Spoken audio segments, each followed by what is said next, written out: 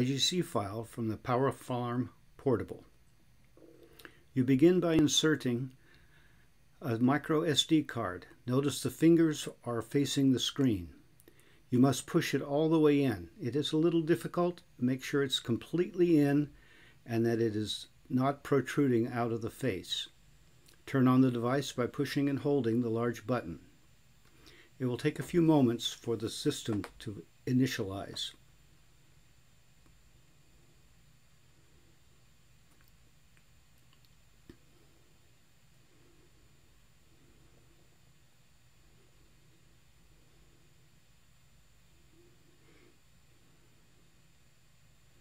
Click the large button to clear the OK screen.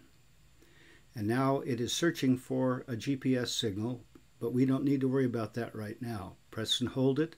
You get the menu. Scroll down to Info. Press again. Scroll down to IGC Readout. Press again. And it will begin to write to your SD card all of the IGC files that are on the PowerFLARM at the moment.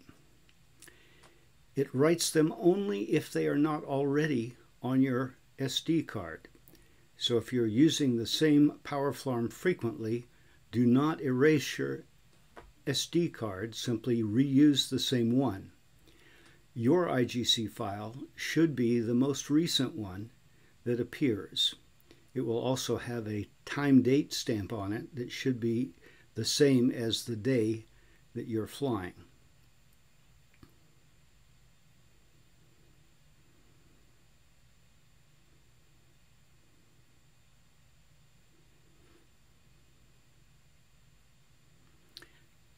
When you're done, you can simply press the button. It will return to the normal screen, and to turn off the machine, press and hold the button for 5 seconds.